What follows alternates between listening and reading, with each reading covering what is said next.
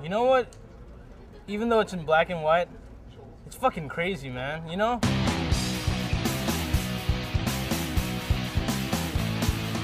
What's Clerks? It was one of the funniest movies I ever saw. I cracked up so hard. Dude, you gotta see this film. It's like this black and white movie, but it's just all talking, but it's really funny.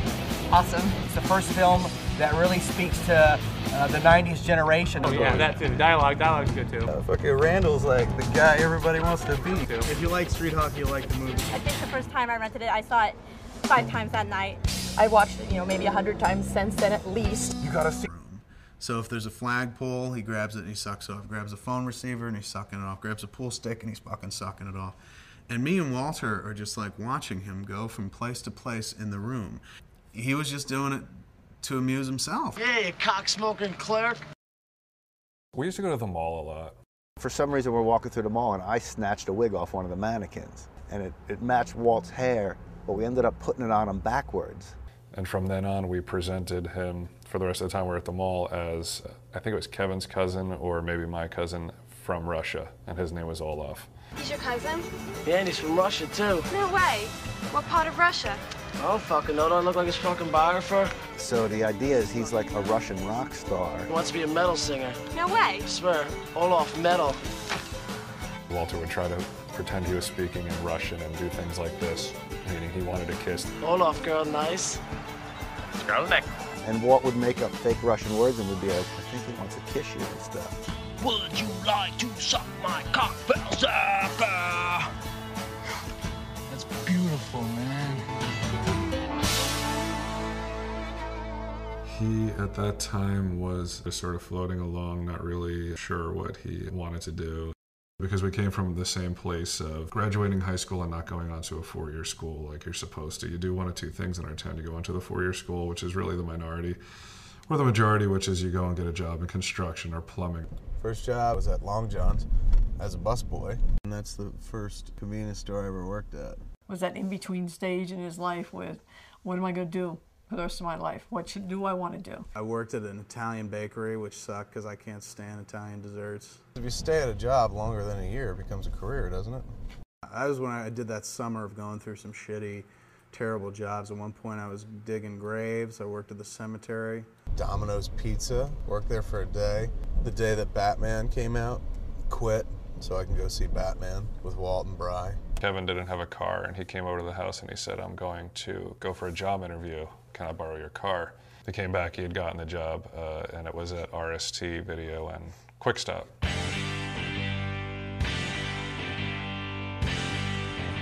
I was interested in working in the video store because that seemed like a dream job, sitting around watching fucking movies all day long, getting free rentals. And Kevin got me a job at RST and Quick Stop. And we pretty much had the run of the place. It was essentially a clubhouse where a bunch of uninvited people would come in and bother you to buy things. Our time there was not really spent working as much as it was spent trying not to work. I was confrontational. I spent a lot of time making fun of the customers. You know what I can do with that? I can do without the people in the video store. Which ones? All of them. Mock them to their face, like if they used a double negative, I'd correct their English. I don't think your manager would appreciate it. I don't appreciate your ruse, man. If a customer was going to come in and I was going to be rude to them and I knew it was going to make Kevin laugh, it's like that's what I was going to do. Johnson had a fantastic sense of humor, sharpest fucking wit in the galaxy. So Randall is very much Brian. Then quit. You should be going to school anyway. That was something that I got quite a bit of at that time in my life. Didn't have a great collegiate career, didn't know what I wanted to do, was content to work in the stores because it was easy and I was lazy. So, I was kind of the prototypical Dante. But the guy I always wanted to be was Brian Johnson. Who the fuck is this guy to spend time? My boy. I first got a job at the Quick Stop convenience store when I was a junior in high school. I brought a TV over to Quick Stop, and I was watching Twin Peaks. I asked him if he was a fan of Twin Peaks, because at the time Twin Peaks was on TV and I was a huge fan of it and David Lynch, and Kevin said, yeah. We immediately struck up conversation about David Lynch and film, and it became abundantly clear that Vinny was a film fanatic. Initially, it was just talking, and then it was me trying to convert him into realizing that movies needed to be seen a certain way, and he bought a Laserdisc player, and we started seeing ads for all these what looked like very interesting independent films playing in New York City, and these were films that didn't come to theaters around here. You know, at 10:30, we'd lock up the Quick Stop and then drive up to the Angelica and go to a midnight movie. Kevin did exist on a diet of mainstream movies, and when he met Vincent, they went to see their funny little pictures or little independent movies together. The moment that changed Kevin's life was when we went up to see Slacker. And that was the night that I was just like, it all clicked. Do you ever have those dreams that are just completely real? I mean, they're so vivid, it's just like completely real. That was the first really micro-budget film that Kevin looked at. When that movie let out, there was just a completely different look in Kevin's eyes. Slacker was the movie that really made me want to become a filmmaker. Made it seem possible. Like, I can do something on a low budget, shoestring. We didn't really say much to each other as we were driving home, and then suddenly Kevin started talking about, you know, I could do that. For the first time I was talking about making a film. He's like, you know, I could come up with like $30,000 and make a film. And from that moment on, it was like full speed ahead for him. It was kind of like out of nowhere, he just said, I'm going to go to film school, and I'm going to make when I come back, I'm going to make a movie. And it was kind of like, okay. I was surprised that he wasn't like, hey, you want to go to film school too? Because we had done everything together up to that point. Again, the trusty old Village Voice. He came across an ad for the Vancouver Film School. I didn't want to go to a 4-year film school, but this was an 8-month program for $9 grand. 8 months, you're in and out. And Kevin looked at that and he's like, I can have a complete film school education and come back and make my little independent film. I figured if I could learn how to operate a camera at film school and learn how to operate a Niagara, I can come home and teach Bri how to operate something, and Walt how to operate something, Ed how to operate something, we'd be off and running.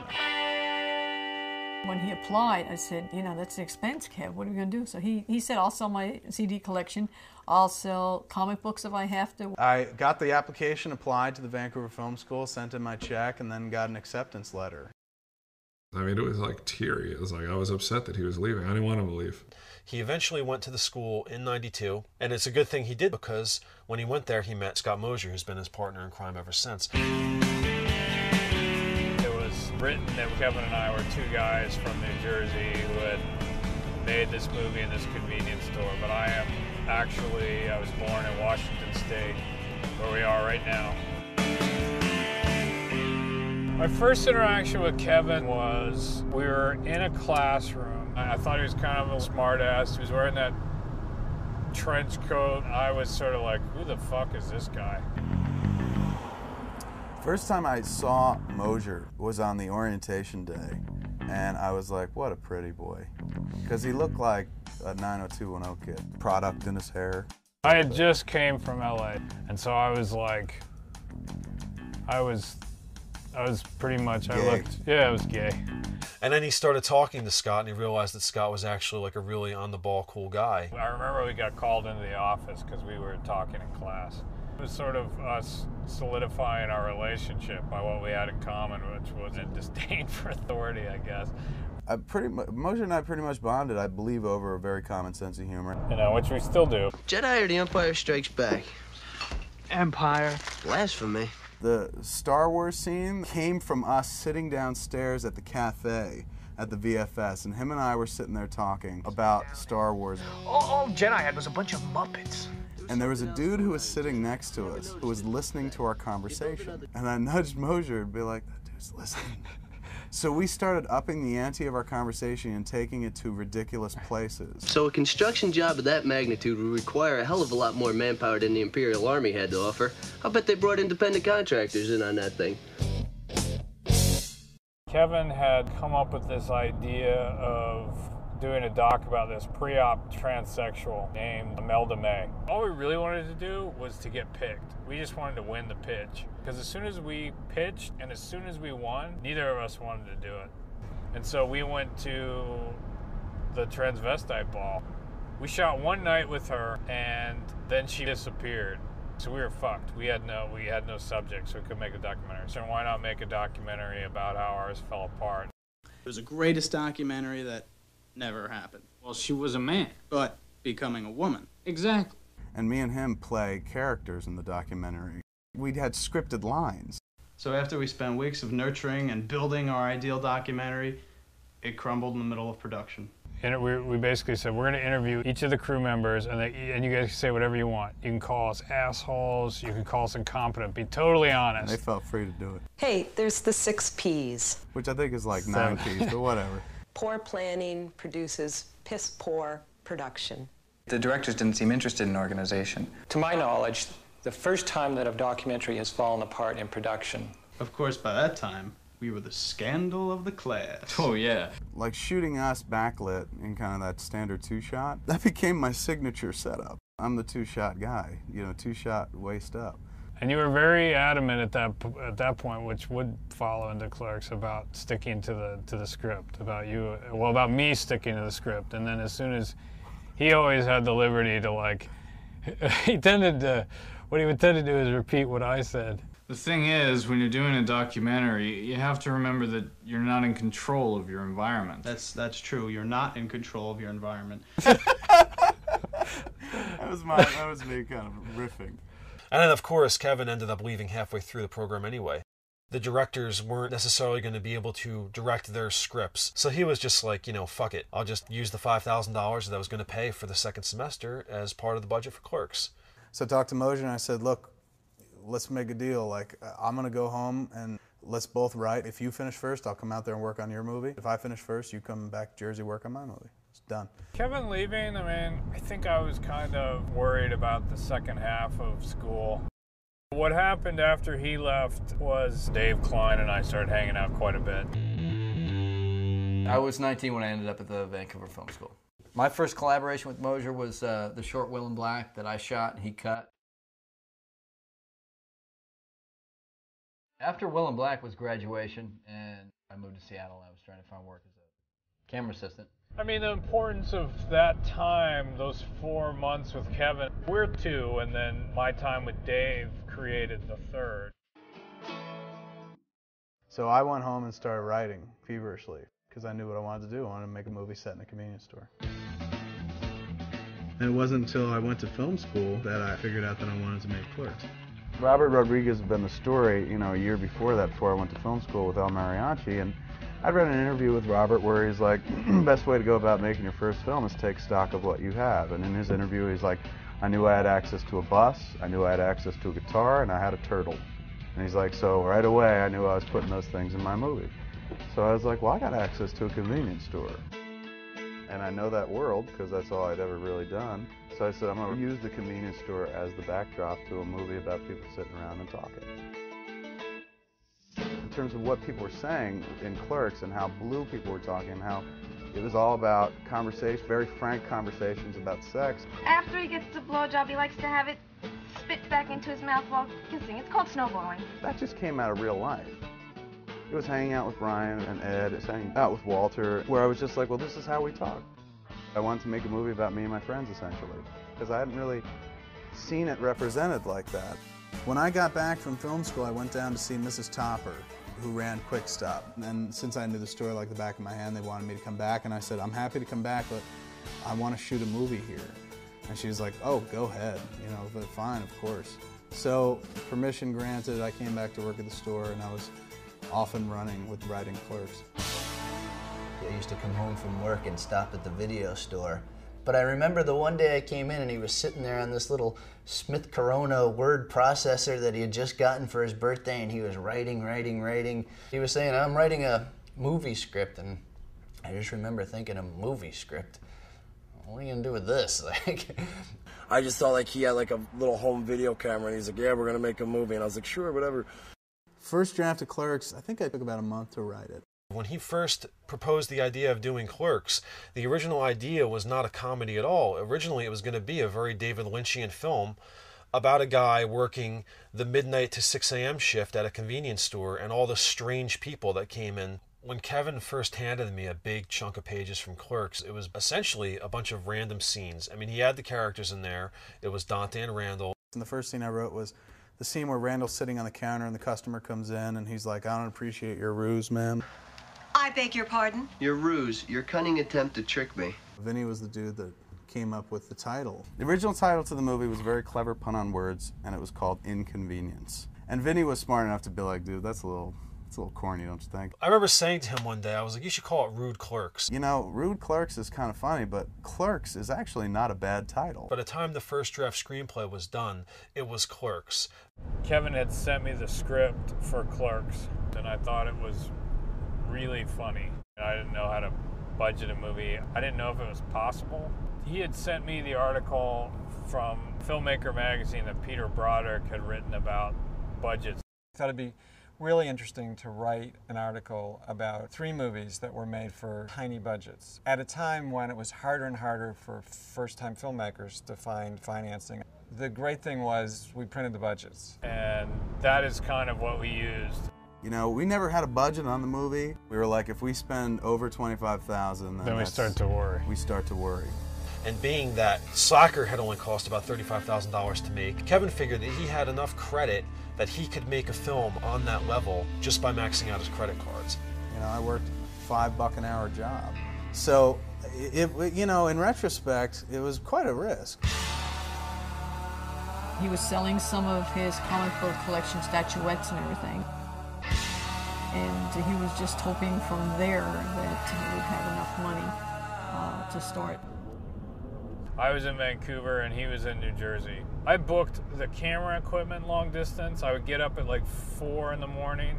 Mosier became the facilitator on so many different fronts. When it came time to hire a DP, Dave was my idea. Look, here's somebody who can shoot the movie. He doesn't know that much more than us, and you know what, we'll just all sit around and figure it out. And I didn't know what the fuck I was doing. But as far as the visuals were concerned, I saw it in color.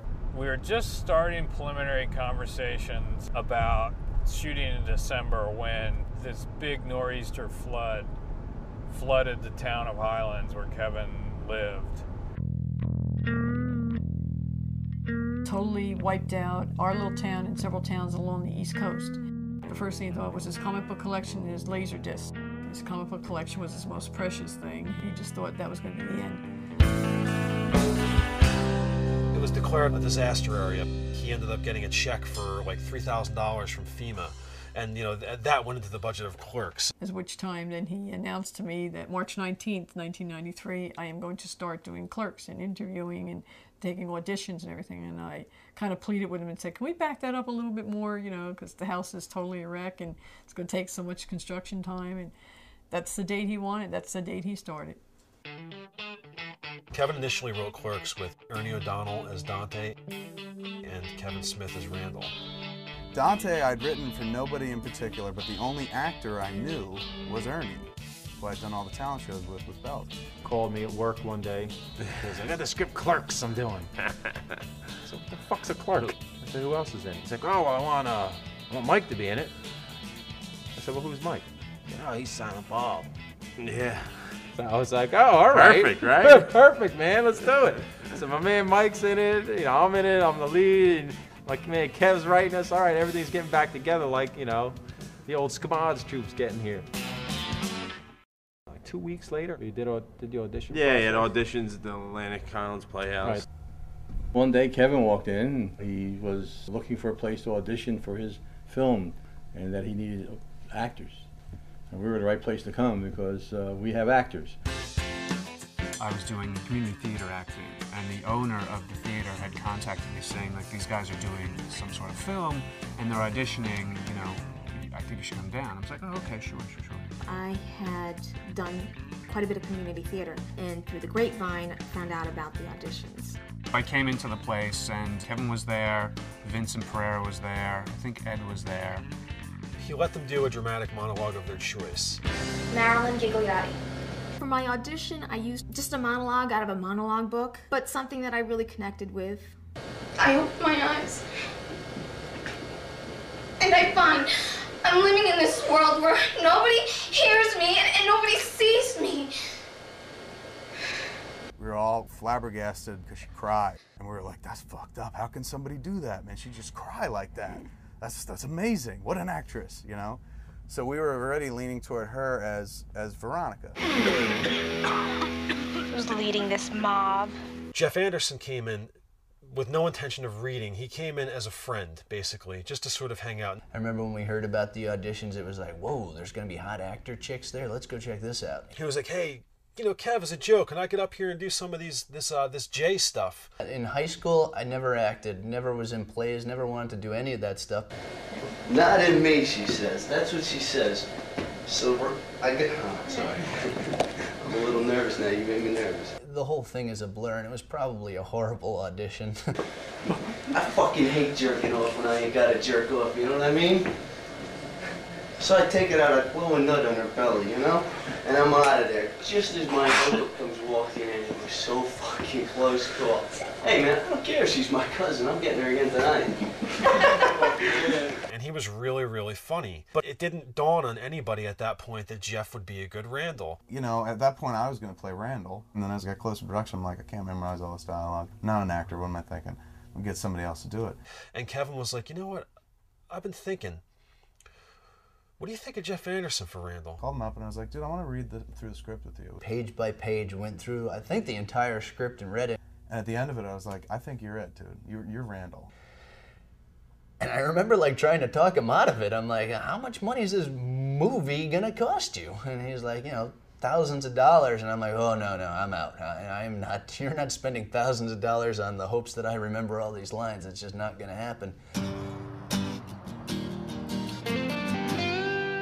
I had been involved in another show at the time, and apparently the first night of auditions had gone by, and I just completely forgot. So I hadn't prepared nothing.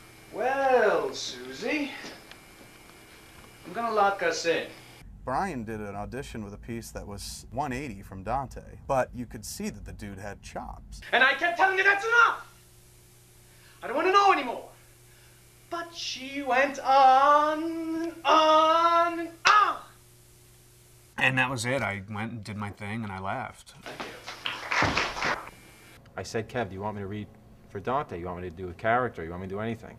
He said, no, just feed lines. And mind you, Ernie's had the script for a month. Didn't bother to memorize the script, which was a little irksome. People only get the paper of coffee this time of morning. He didn't know the part. He had the script, this telephone book for 3 months, and he's up on stage and stumbling through it. Theoretically, people see money on the counter, nobody around, and nobody around, they think they're being watched. But that wasn't so much of a problem. The problem was that Ernie's read of the character was not the character. Dante was a schlub. He's an everyman, he's Charlie Brown. And he sounded like his performance of Danny Zuko in Grease. You can't get enough of me. So I'm sitting there listening to his read, getting a kind of sinking feeling, because now this is the guy who's my lead. And then Vinny and Walter address the pink elephant in the room, which is, dude, are you sure you want to cast Ernie as Dante? He's like, I'm having doubts about Ernie. I'm like, about time. I've had doubts about Ernie since that first time I saw him up on stage. He doesn't know the part. And Kevin was like, ooh, you see that too? I'm like, Ray Charles could see that. Kevin calls me up and he goes, oh, I said, how's everything going? Oh, great. Got everything filled up. He said, we got a couple changes though. Mike's not going to be Silent Bob anymore. I said, why not? He goes, oh, I think I'm going to be Silent Bob. When I decided to beg off of playing Randall and cast Jeff Anderson instead, I was like, well, I want to be in this movie too. You know what, I'm taking Silent Bob role, never mind Mike. I said, all right, so what's the other change? And he goes, oh, the other change is you're not Dante. I was like, what? I said, yeah, but you wrote the part for me, you prick. Yeah. I said, what the fuck's going on? Really, he wrote it, yeah. He's like, now I got a great part for you. It's perfect. I said, what fucking part am I getting? You're Rick Derris. I said, who the fuck is Rick Derris? I'm a trainer. I know what that sound signifies. You're out of shape. Kevin told me that Ben Affleck told him that Rick Derris is one of his favorite characters in Clerks. Everything happens for a reason. That's right. This was really about the right man for the role. And Brian O'Halloran was definitely the right man for the role. I'm not even supposed to be here today. Kevin actually called me back, and he wanted me to come down to the convenience store and actually read the script and see if maybe I'd be interested because of certain topics of conversation. I was like, my God, there's about 70 curses on every page. You know how much money the average jizz mopper makes per hour? When I first read it, you know, it was kind of shocking to see it in print form as an actual film. You're so repressed. Because I never tried to suck my own dick? I just remember actually reading just my scene. the infamous scene of the snowballing. After he gets a blowjob, he likes to have it spit back into his mouth while kissing. It's called snowballing. I'll admit, I was taken aback. Wait, what is that anyway? Something like 36. Does that include me? 37. And that whole 37 thing, you know what? I just consider it my catchphrase. Arnold has his, Tom Cruise has his, you know, that doesn't really bother me because I know what it was. Just as long as the other person realizes, like, hey, I was acting. When we were rehearsing for the film, we rehearsed in the video store and the convenience store. Every night from like 10:30 till midnight or 1 in the morning. And that went on for a good month. And we would just run the scenes over and over and over again and kind of block and stuff like that. I mean, even back then, Kevin was very precise about the words and the pronunciations of things as well.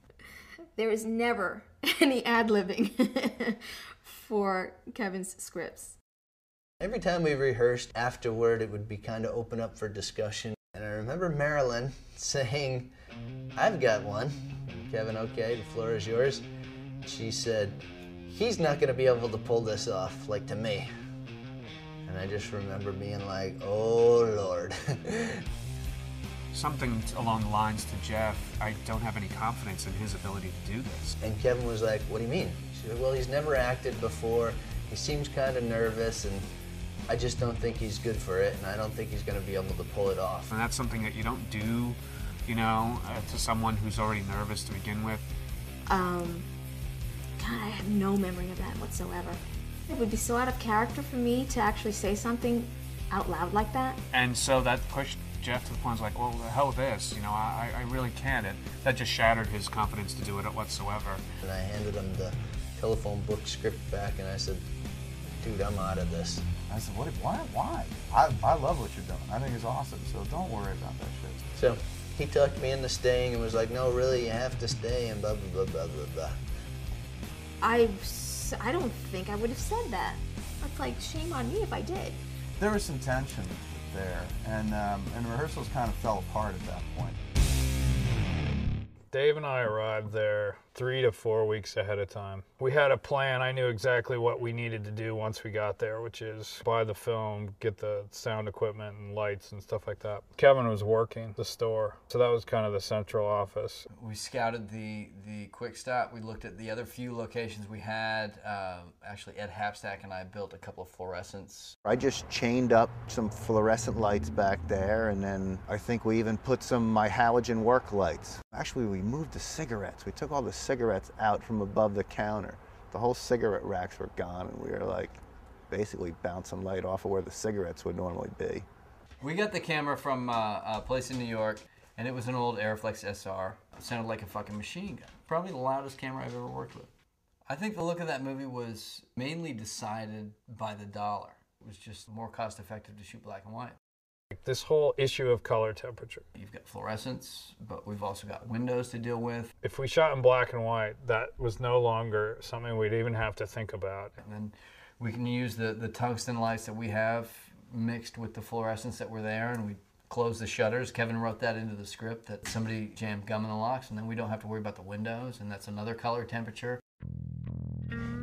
As we were going on and we were getting closer to starting, it became apparent, like, guys, we don't have a lot of film. Film costs money. You have 1 or 2 takes, and you got to get this stuff down. And that now, like, this whole thing has been filled with like one nerve-wracking moment after another. So we start shooting. It was 3 weeks. We shot 21 days straight.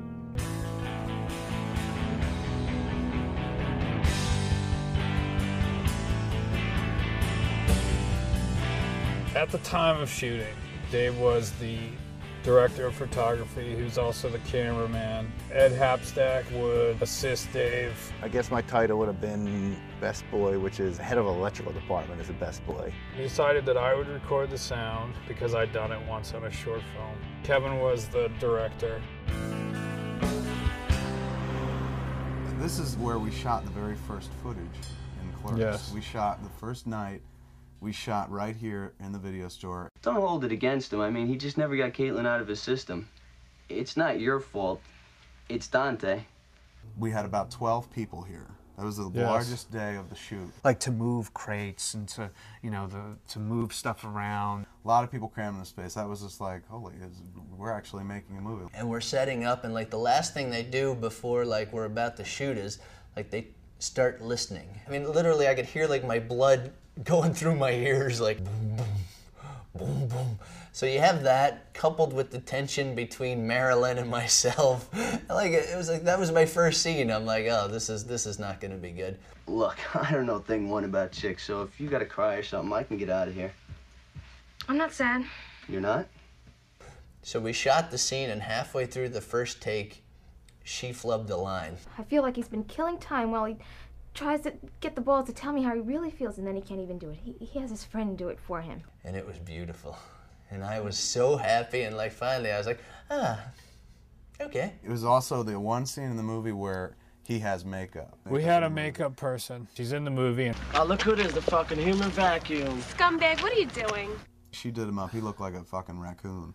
He had real white face, and she put like real dark eyeliner. He looked goth. And then by the end of the movie, we didn't use any makeup. So we shot the scene of Jeff and Marilyn, and then concentrated for the rest of the evening on Brian and Lisa when she comes back, and they have that very long 7-page conversation. Something I read in the tabloids.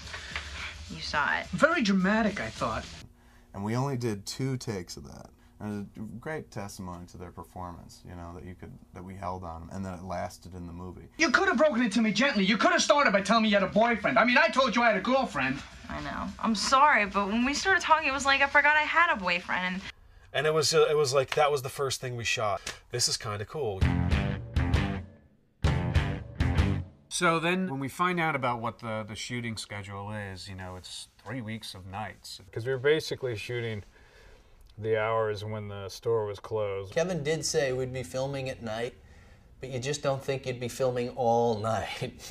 Most of my shooting took place from 11 o'clock at night. So maybe about 10:30, 10:15, we'd slowly start taking the store apart and getting things ready. Turning off all the freezers and dealing with the one fluorescent bulb that's buzzing. Till about 5 or 6 o'clock in the morning. And then by 5 or so, we'd start breaking down because the store would have to open again at 6 in the morning. So we would turn on all the refrigeration units and turn on all the electric lights that were buzzing back on and things like that. And this is while I was working. I worked in the mailroom of AT&T. I was a hairstylist. I had been working for a barware manufacturing company. I'd be at work at 7:30 a.m., get off work at 4:30, and be down at the store at 11. So all in all, in that whole week, I think I got about 4 hours sleep. I was useless at work. Woo, the routine got to be a bit grueling, to say the least. The original script had me tap dancing into the store. For 10 days straight, I shot, and it was like one Saturday night that I was gonna finally be off. I said, I'm slapping on my Wranglers and I'm going out, and I did that goofy little walk. And Kevin was like, oh, no tap dancing, let's do that. They used my black cat as the cat in Clerks, so I was the quote-unquote the cat wrangler. And what was Vinny's cat's name? Lennon's Tomb. Lennon's Tomb. I was just wondering if the article was a misprint. I don't know, like a typographical error or something? Making the cat shit. Vinny basically did not let the cat shit all day. When we put the box on the counter for the first take, we were like, this is going to be it. He's going to see that box and fucking dump because he's been waiting all day. And he didn't do it. He just walked out of the box, and we're like, oh, we blew so much film trying to get this cat shit. Second take, though, he was a 2-take wonder, man. We just rolled film and waited for the cat, and then finally that fucking magic moment happened. Here's this fucking camera rolling on the cat, and he gets up and he gets on his haunches, and we're like, yes. Excuse me. Did you sell videotapes? Yeah, what are you looking for? Happy Scrappy Hero Pup? 1 second. I'm on the phone with the distribution house now. Let me make sure they got it. I knew at some point my mom was gonna have to see that Happy Scrappy scene. I remember pulling Kevin aside and being like, dude, is it really necessary? Like, you've got so many titles here. Can we just scale this back a little, or just try and make them a little less on the nose? By cutting 8 shafts, come clean, come gargling naked sluts. And he said, sure. Takes it. Ready to roll, camera set up. Yep, here you go. Boom. Action. Kevin adds 3 titles to the list. Pink pussy lips, Oh yeah, and all holes filled with hard cotton. A lot of the people that he cast were people that he knew and friends. The one that stands out was my big cameo in the film. Hey, congratulations. I saw the announcement in today's paper. That's why I manually masturbate caged animals for artificial insemination. The women that go through every gallon of milk. My girlfriend sucked 37 dicks. In a row? You mentioned this engagement. That's why I'm thinking maybe it's a misprint. There was also a lot of people who were cast that just as like extras who just didn't show up. Having people play multiple roles. Ooh, Navy SEALs. Do you sell hubcaps for 72 Pinto hatchback? Ooh, Mini Truck Amazing. Do you have that one with that guy who was in that movie that was out last year? I don't know, since I was about 13. Ed Habstack plays hockey on the roof with the long hair. So, who's gonna pay for these Gatorades? What do you care, you shoe polish smelling motherfucker? I also played the woman that came out of the funeral home. I put on one of my mom's dresses. Could barely get the thing on. That's why my arms were like a Tyrannosaurus Rex. I was supposed to play one role in Clerks, which was the hockey player. How about covering the point? Man, you suck. Then early on in the shoot, I had my beard, Willem Black. On the spot, we sort of transformed him into somebody who was like sort of brain dead. That was Snowball. Why do you call him that? And so we decided I could shave my beard and play the other role. I'll whip your ass any day, pal. And then you talk to yourself down below, which was our only special effect in the movie, Scott talking to Scott. Yeah, you open. No! I remember, like, as we were filming, Walt Flanagan is in, like, every scene as every customer. He had written the Berserker scene for me, and when I read it, I was like, I can't do it. There's no way I'm gonna be able to sing. There's no way I'll be able to do it. I'm just not that guy. I said, I'll go help you behind the scenes. I'll come, I'll hang out and everything, but I'm really not interested in trying to act because I don't think I can do it. Walt became our go-to guy. There were a lot of people we cast in roles that Walt wound up playing that just didn't show up. It just became the running joke, well, we'll let you do it. Quick, put on this hat, put on this wig. Pack of cigarettes? This has been going on for 20 minutes now. Cute cat. What's its name? Annoying customer. Fucking dickhead. Using filthy language in front of the customers. You both should be fired. That one was more the hardest one because there was really lines you had to do, and I was really nervous to do that one. Well, if you think that's offensive, check this out. I think you can see her kidneys. Muse never acted before. I was really nervous about being in front of camera. So I gave him the script and he read it and I was like, what do you think? He's like, I don't know if I could do this. And I'm like, dude, it's you. That's how I was anyway, but when it came to reading it, like, and being in front of camera, like, I just couldn't do it. You know the dude for 10 minutes, he whips his cock out and shows you. You know, he's just he's that kind of guy. But here is a dude who was just like, I don't know if I could say these things. I'm like, dude, you do say these things. So it took a month to rehearse with Muse, solo, away from everybody else, to play himself, to kind of teach him to be himself on camera. I wanted everyone to leave, and I'd make everyone else go inside, or if I was inside, I'd make them go outside. Like the dance scene outside. And he's just like, well, I can't do it with all these people watching. So they went inside. Dave turns the camera on, walks into the RST, and then we play out the scene, and nobody was behind the camera. I really don't do shit to entertain other people, it's to entertain myself. So like as soon as like I had an audience, it just was really, like I just felt really silly doing it for other people and just being like, all right, everyone get ready, no inch, you know what I mean? Ladies and gentlemen, Miss Asian Design Major herself, Caitlin Bree. Lisa and I kind of bonded, and honestly, I thought she was probably the funniest person I'd ever met. One night we were there and we were rehearsing, and I just leaned in and kissed her, you know, so we got together. I kind of had a crush for her as well in the beginning, but I was such a dork. I had no game to make any type of sort of moves. It became pretty apparent what was going on. Lisa and I knew each other for 3 weeks when we decided to get engaged. And I thought it was kind of cool. I was like, wow, that's awesome. We broke the news to Kevin, and Kevin's first reaction was, wow, this is going to be great publicity. There was one scene where Randall does the Big Choice video, And Vincent Pereira plays like this absolutely perfect clerk. Perhaps you need some help finding the rental title of your choice? You work here? Yes, I'm here to serve you. To serve me? Yes. Perhaps you would like to peruse our new...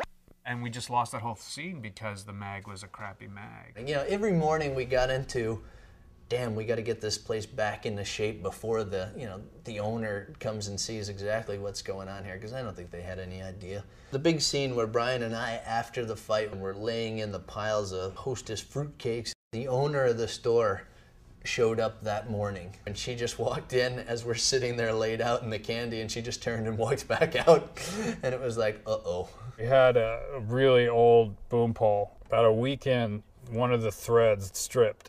It was busted and we couldn't use it, and so we ultimately took a hockey stick. For the last 2 weeks of the show, we used a hockey stick for the boom pole. Noise. Smoking weed, doing coke, drinking beers.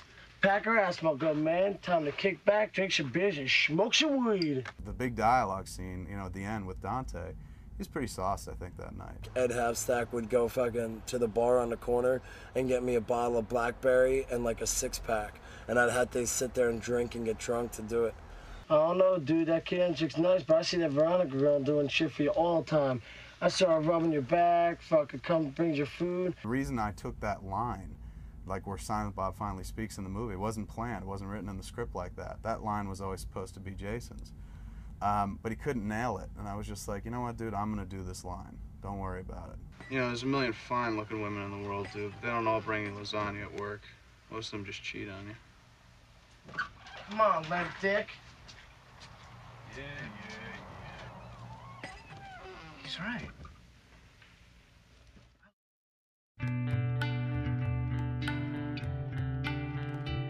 When you come to the end of a project, it may have been shot at night when everybody else is sleeping, but it's like, let's keep doing it. When we were done shooting, it was just go back to your regular life and not worry about it. After we were done shooting, I didn't talk to those guys for like 2 months. I was just exhausted. And also I was working on other theater things. The shoot ended, and I probably left 3-4 days after that. I think, you know, Mosier and Kevin may have been like, you know, where are you going? What are you going to go do? So, well, what am I going to do here? I shot the movie. Nothing left for me to do. I was committed to staying on the whole time as an editor. So we wrapped the movie. Wrapping was really walking from that store to over to here. It was a quick wrap. We just had to return the equipment to New York, and then the Steenbeck came here. The 6-plate came here to the video store. The Steenbeck sat right there, like at the edge of this counter where this little file cabinet is. The Steenbeck sat right there, left very little wiggle room between that outcropping, that little wall, the abutment, and the Steenbeck itself to get behind the counter. So that's where we sat, and somehow we were able to wedge a chair in there as well. And then there was film hanging from like these white little the things in between the video. We would hang like shots that we were gonna put in sequence. But that was really cool, seeing the guys in here with piles of film everywhere. The concept of logging footage was sort of, it didn't really occur to them. We slept back there. We slept here because there was no real place to sleep at my house because it had been destroyed by the flood. When I was working the afternoon shift at Quick Stop, you'd be here pretty much all day, chop sake in a way. One of them would be sitting back there editing the film on the Steenbeck in this little store here while the store was open for business or overnight. By the time we were done shooting, I had built up this anxiety about the audio, petrified that it was going to be out of sync. You get me slapped with the fine, you argue with the customers, then I have to patch everything up. It would have been absolutely the most devastating thing in the world. I had recorded the sound the way that you're supposed to. I mean, I'd done it to the best of my knowledge, which is not very much. And then to top it all off, you ruined my relationship. I wouldn't even begin to understand how to fix it. And I finally sat down on the Steenbeck. There was definitely like a giant sigh of relief when 99% of it. There's 2 shots where there was like a drift, which I'm sure was just because batteries were dying. But other than that, it all basically sunk up. Oh, fuck you! Fuck you, pal! But what a weird time, man. Like, we were in our early 20s, drinking Pink Zinfandel, cutting a 16mm movie in a closet of a video store. Went to rent a movie down at RST. And I went in there, and Kevin and Scott were in there working with that editing machine, and I just remember being like, wow, it's on film, and like it was just so weird. The editing process on Clerks was pick the best take, because it was a lot of oneers. We would watch the 3 to 4 takes, and pretty much you choose which one we both thought was the best. There wasn't much cutting involved. It was just stringing together. And then we came up with a final cut. And I remember sitting down and watching it on the Steenbeck, and that was the first time I watched it straight through. And I thought we had some, I thought Kevin really had something there. Kevin asked me if I wanted to watch Clerks. To me, it was like, wow, this is the most realistic dialogue I've ever heard, because that's the way we talked. He took components of our life and like the way we felt and the way we talked and the conversations we had and just put it onto a screen. I called him the next day and, he asked me, he said, who do you think these people are? He's like, what about Randall? And I said, this sounds weird, but I said, it seems like it's kind of like me. And he said, yeah. He's like, it's sort of like loosely based on you. And I mean, it's like that warm, gushy feeling inside, like, wow, somebody, who I love and respect so much would take little pieces of me because he thought I was important enough and he thought I was special enough. My mother's a very famous quote that I'll take with me on my grave. She watched the movie, completed my first completed film, and she went, "And you spent $27,000 on this piece of garbage?" And I was just like, I Yeah. hadn't thought about it that way, but yeah. Kevin had pretty much extended himself financially through his credit cards to the point where he didn't have enough money. He was only covering his minimums, so he was not paying off his credit card debt. Every month he was getting this incremental interest applied to it. So he owed $30,000. We were working toward the IFFM, the independent feature film market, based on this Amy Taubman article from The Voice.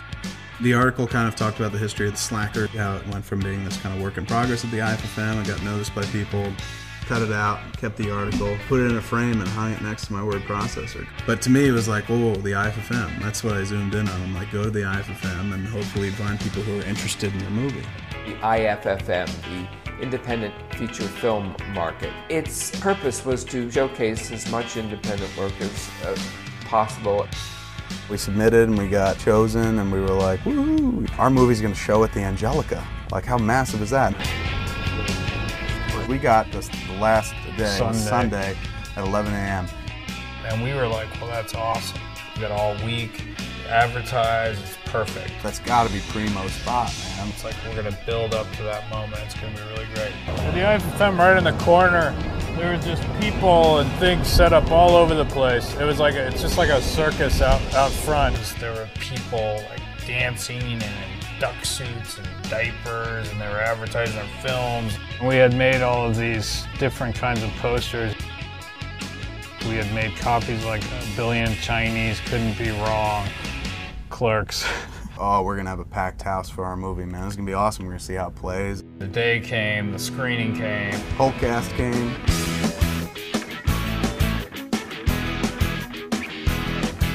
Oh my god, we're gonna get to see ourselves on the big screen.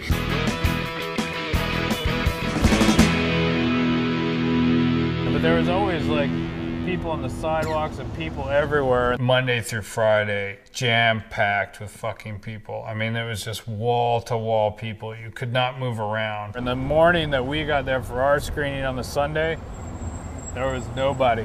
As soon as we walked in the Angelica, we realized something was wrong. It pretty much looked like it does right now. Nobody there. It was a fucking ghost town. There was nobody anywhere. Outside the Angelica. Went downstairs, opened the doors. Empty. Fucking empty barn of a theater. Oh my god, like, where are all the people? Like, holy shit.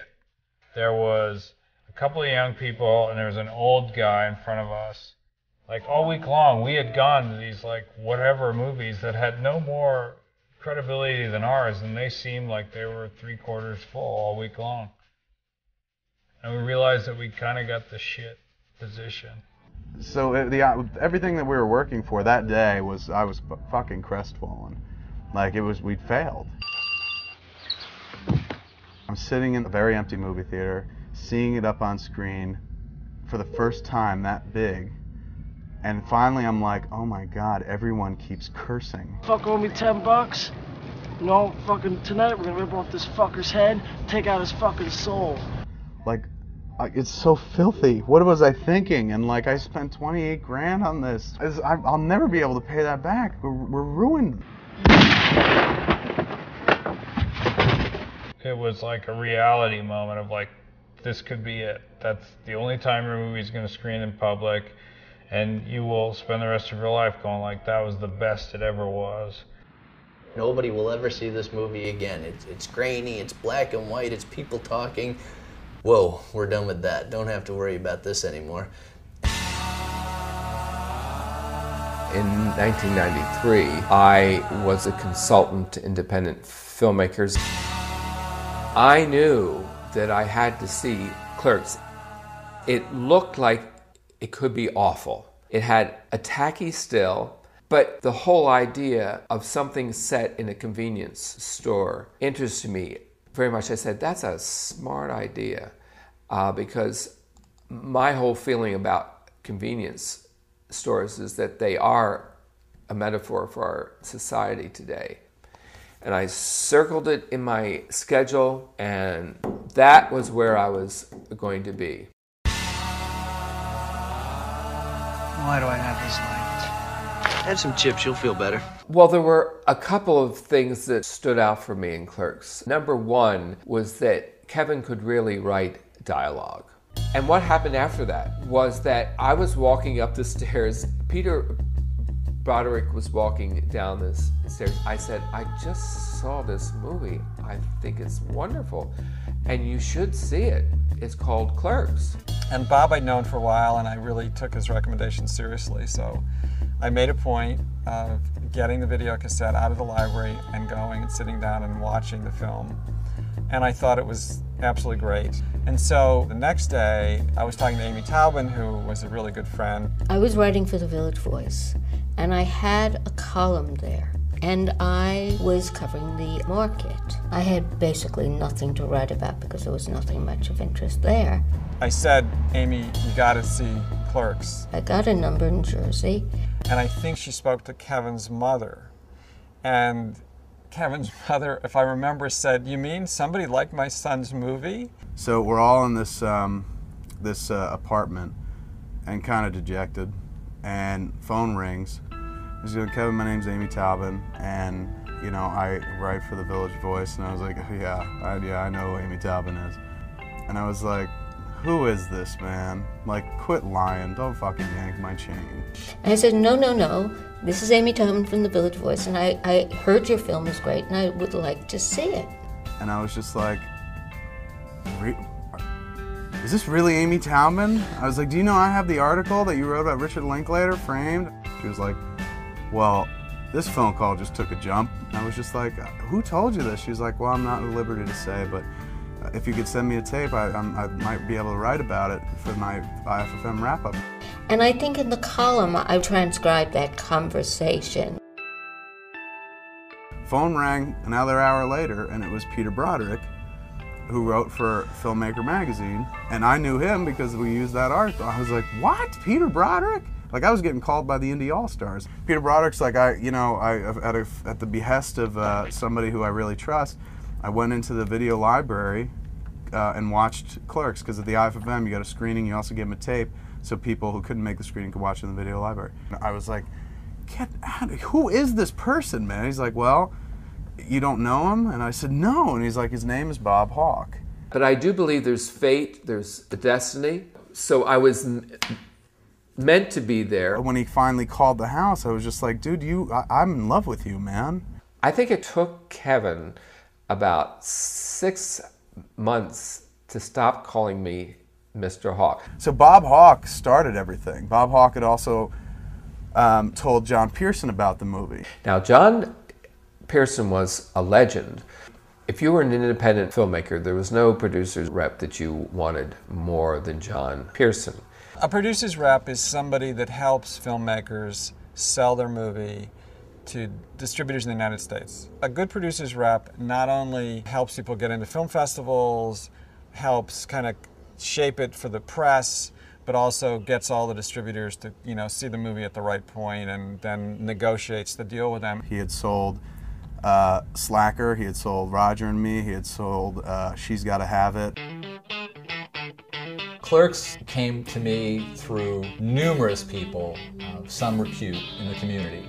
It included Peter Broderick, Bob Hawke, and Amy Talbot, of course, from The Village Voice. So I sent him a copy. I was away when the tape came in. I remember John was out of town. I remember having this tape to watch in the morning, and I hated watching stuff because at this point we'd been looking at hundreds and hundreds of films for years, and a lot of them were terrible. I mean, our office was lined with films. It was just stacked up. We were always behind. There were always tons of tapes to watch. Thanks. Have a good one. Do you mind if I drink this here? Sure, go ahead. And put this tape in, and it's black and white tape, and I don't know anything about it. And I'm watching it, and I'm feeling kind of drowsy, and then I just found myself really laughing. And I even wound the tape back to like, did I hear what I just thought I heard? And sort of, you know, like it really woke me up, you know? And I just loved it. Now, interestingly enough, this was the year that John had announced to any and all that he was through being a producer's rep. He'd had it, he was tired of it. So then I guess John comes back, and I remember, I distinctly told him, If you're gonna, stop repping movies, then you better not watch this. Hey Kevin, John Pearson calling. Isn't this interesting? I'm getting back to yesterday's calls when I wasn't around, and there were 3 Kevins who called on the road, you being number 1 in my book, in more ways than one. And look forward to talking to you about Clerks, which I've seen twice. Okay, bye. And the phone call was pretty much this, truncated. Watch the movie, think it's really funny, man.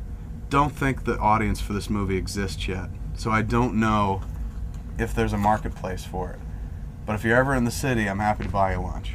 And I was just like, oh man. It wasn't like better luck next time. It wasn't quite like that, but it was sort of like, it was sort of like, well, that's it for now. We're putting you on the stack. So that was it. Pearson's call kind of put the nail in the coffin, and all this interest was just gonna die. Kevin, John Pearson, Friday afternoon, 4 o'clock. I watched your film yet again today. This must mean something. I'm hooked. I'm an addict. What can I tell you? All I know is that for a week, I just watched a lot. I watched Clerks a lot. I'd reevaluated, but I probably called and said, I guess it's inevitable. Eventually we're going to do this, so let's get cooking.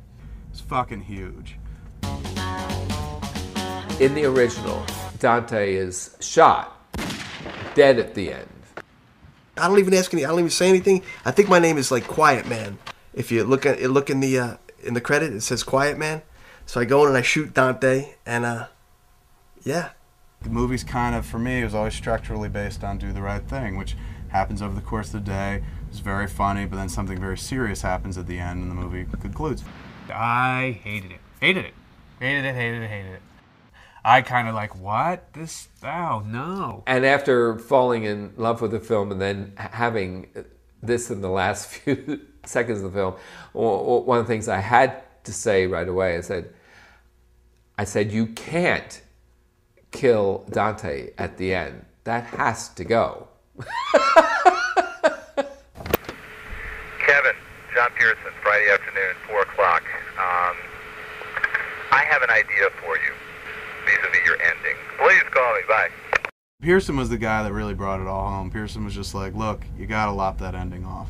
You can't kill him at the end. Yeah, he's like, you kill the dude at the end for no better reason than you just don't know how to end your movie. I'm proud to say I might not have been the first to think it, but since I was the first person to say, look, this ending's a problem. So he's like, you can just end it without that. End it when when Randall leaves the store. You're closed. It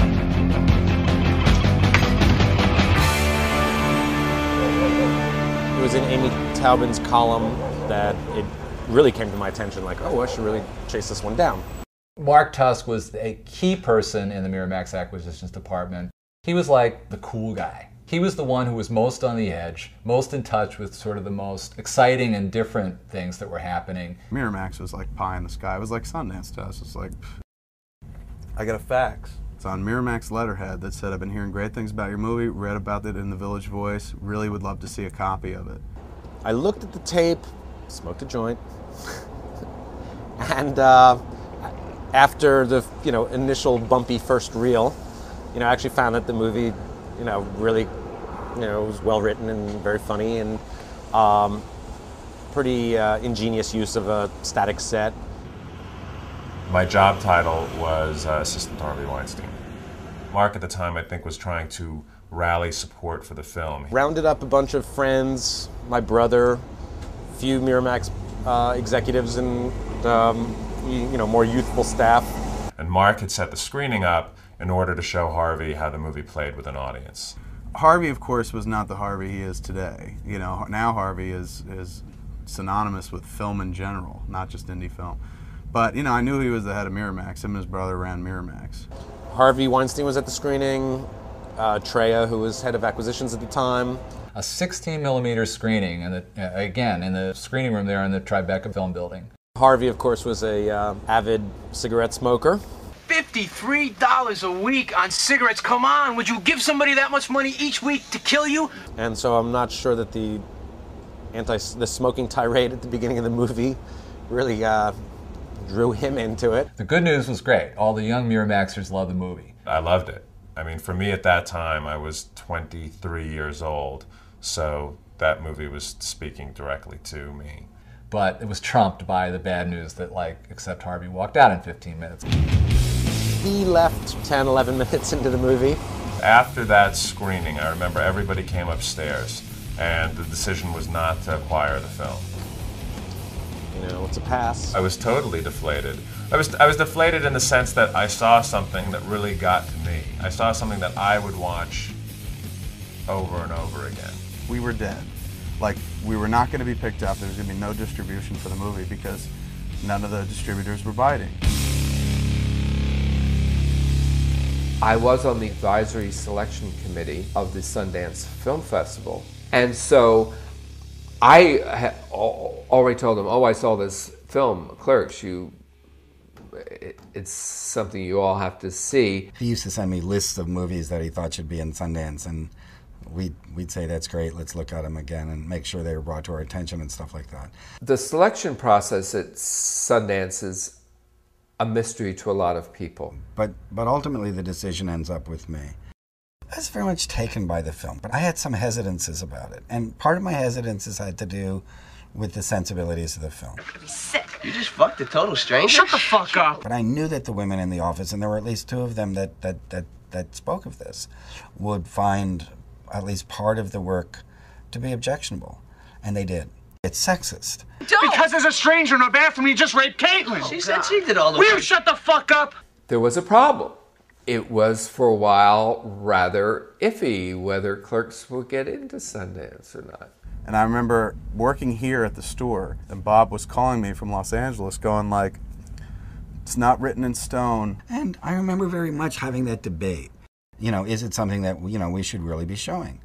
For me, the answer was yes, not for everybody on my staff. 2 hours later, he called back and he goes, it's done, you're in. And I was just like, woo!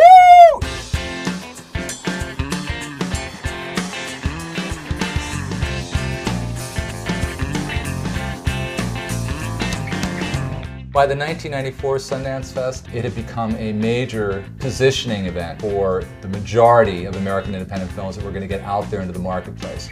I thought that Clerks being invited to Sundance very much boosted its prospects. I remember we went out to Sundance. Lisa and I went, and Brian went. I think everybody pretty much went out there. I think that Bob wrote a genius program note. The filmic equivalent of a garage band, this low, no-budget movie chronicling a day in the life of a convenience store clerk is a smart, funny, insightful wail of ennui. The idea of the audience for Clerks was always going to be a huge question mark until it actually played for some. At the IFFM, we only saw it screened to a handful of people. It was like at Sundance, the first night, like I remember walking into the theater and seeing that the theater sat like 300 people. It was like nerve-wracking.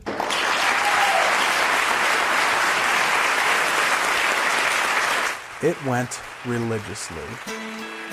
Everyone laughed loud and long, at all the right times and all the right places. Lines were lost in the laughter. It felt great. It felt that even if we never got picked up, the $27,000 was worth it alone. All in all, an excellent day. Thank you, God. Second screening, which was at the Park City Library Center, there were some members of the press in attendance. Still not so many distributors. The Library Center had more time for the Q&A afterwards. That was Kevin knocking me and I think everybody else off their feet. We just basically fed the cat and didn't let him go near a box. That's why I don't see that like no animals were harmed thing, because that cat was bound, man. That cat was bound up. People who'd seen the first two shows and had now written about it, filed something about it, that stuff was getting into print. The trade reviews, fabulous. Variety gave us a great review. The New York Times wrote about us. Dave Kerr wrote about it in the Daily News. And it was like, it's David Mamet meets Howard Stern. It's been great. It's been really nice because you screen. We had 2 really good screenings, and like people will find you or see you in the street and just say, "Wow, Clerks liked it." People were already actually coming up to me and saying, "Hey, you know, loved you. It was great. Clerks was great. Loved you in it." I was like, "Thank you." We had a couple of casting directors just approach us. They want a picture resume. Where to start? There's so much going on. So like Kennedy from MTV at the time wanted to interview me. I was like, oh my God. That was totally just weird. Now, like the wait lines for the movie, like people who are standby, were really long. People were trying to jam in to see the flick. It became a buzz flick. There was a little bit of, you can feel the momentum, certainly from other people talking about the film. I think Mark Tuss then redoubled his own relentless quest to bring Clerks into the fold at Miramax. We're still looking to get a distributor for Clerks. Yeah, we're still getting picked Yeah. One more screening, Egyptian. 4 o'clock right before Reality Bites. So if you don't have tickets for Reality Bites, you come to Clerks, stay in the seats, and just get it to By the time it came to the last screening at Sundance, a real buzz had built up about the movie. Tusk was like using all that, and using these articles to get Harvey to come to the last screening. Word had gotten to Harvey, or we had, reiterated that, well, Clerks is one that we should really, consider again. And then everything was gearing up for this Friday, for the distributors to be there, for Harvey and the Miramax team to come back. When I went to Sundance, I was still Harvey's assistant. He said to me, "So what do you like?" And I said, "Well, I really like this film, Clerks." And he said, "Well, why do you like it?" And I spoke to all of the reasons why I really responded to it. Just telling that that I found the humor and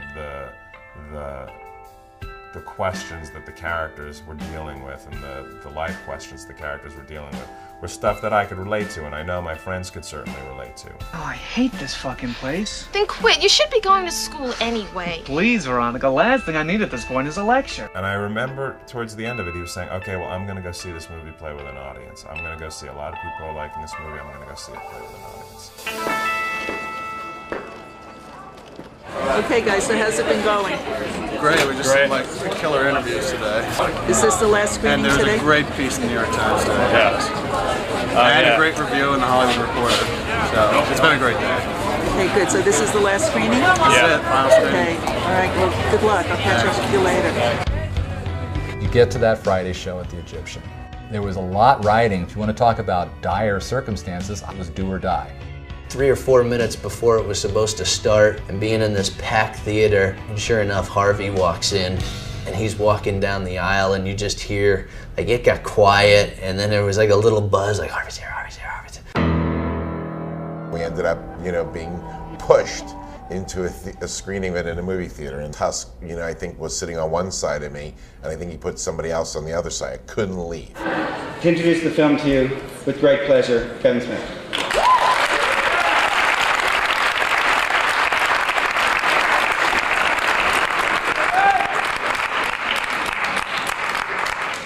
With me, my producer, Scott Mosier.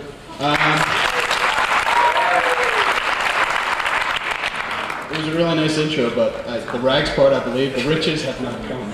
So we're still waiting. I just want to thank everyone for coming out tonight. This is our last screening, so this means a lot to us. And we've had a great time. It's been a great 8 days thus far, and we still got 2 more to go. The food's been free. You can't ask for anything more. We've gotten some great press. The interesting thing I heard, though, is the convenience store news just called today and wanted to do a cover story on this.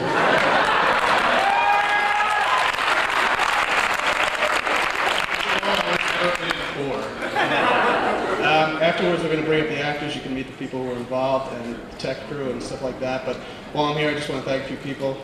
Mr. Gilmore, of course, Bob Hawke, kind of our angel, John Pearson.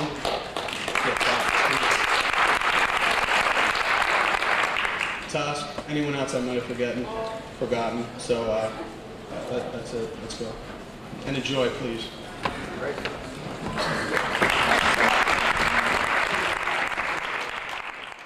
Friends, let me tell you about another group of hate mongers that were just following orders. Who's that? They were called Nazis. Nazis, that's right. Hey, Nazi. Harvey was squirming again in the first 10 minutes of the movie, at which point I was like, kind of like, I nudged him and said, 37.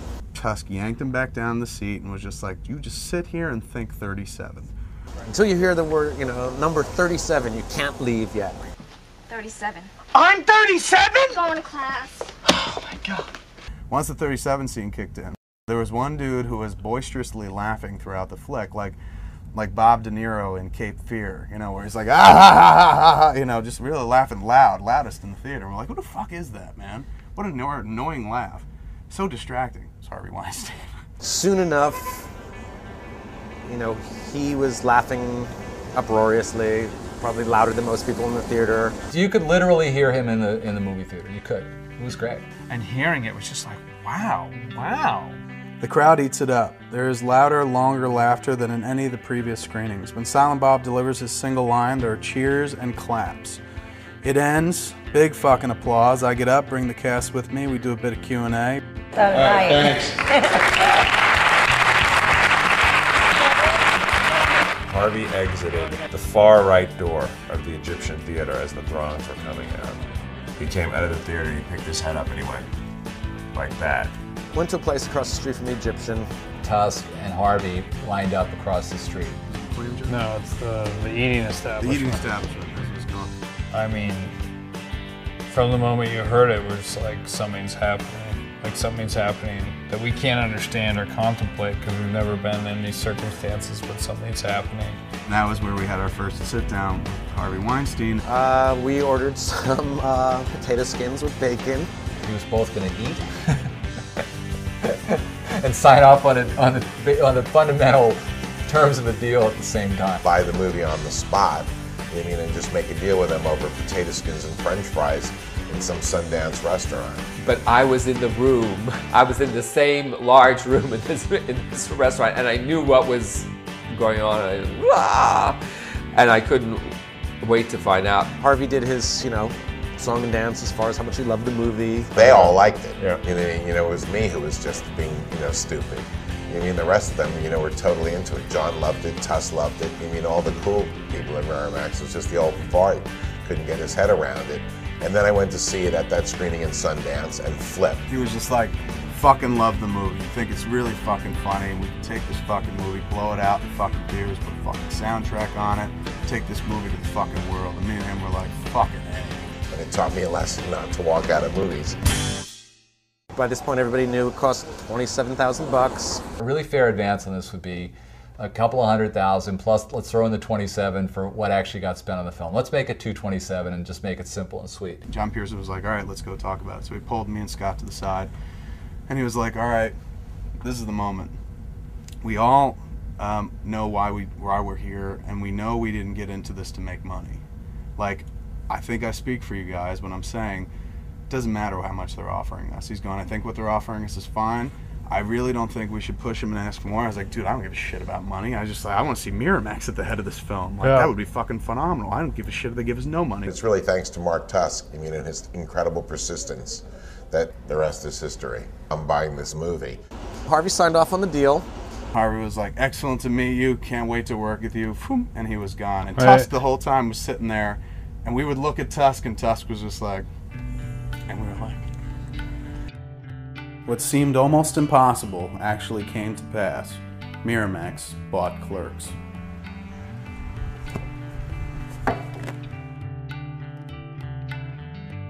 And he actually called us late one night, and I couldn't believe it. He said, Miramax bought it. And I was like, oh, you know, you're not kidding now, are you, or anything? And I mean, to us, the family realm itself, that was like millions of dollars.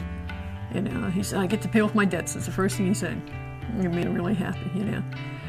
It wasn't just the experience of having the movie bought and like, okay, your movie's bought and at some point it's going to come out in the theater. It's like, the movie was bought and then it was like we were pulled into, you know, it's like we were put on a magic carpet and sent off into the air.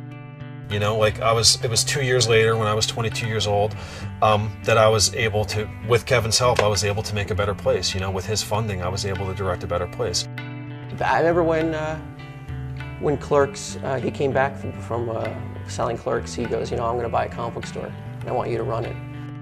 He told me I could make a movie with a budget that was, you know, funded partially by Miramax, a deal that he had with Miramax at the time, and, you know, partially with his own money.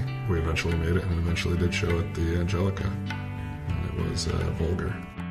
He's always said that his friends were, you know, a big part of why he is who he is today. Now it has like sort of a cumulative snowball effect where, you know, like your worlds just kind of have expanded and, you know, for the better. And you're just happy that you met each other. I mean, there are still people who are seeing Clerks for the first time, and it's like a revelation to them. I talk to people who had hardly been born when Clerks opened, who are now in their teens, who talk about Clerks as if it's something fresh and new and important to them.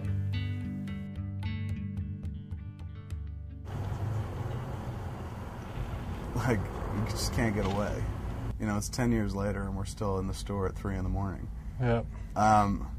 Which ain't necessarily a bad thing, you know? It's just, it's the cradle of civilization, really, for me. So it's kind of like ironic that here we are so late, still talking about this movie in the same place we shot the movie.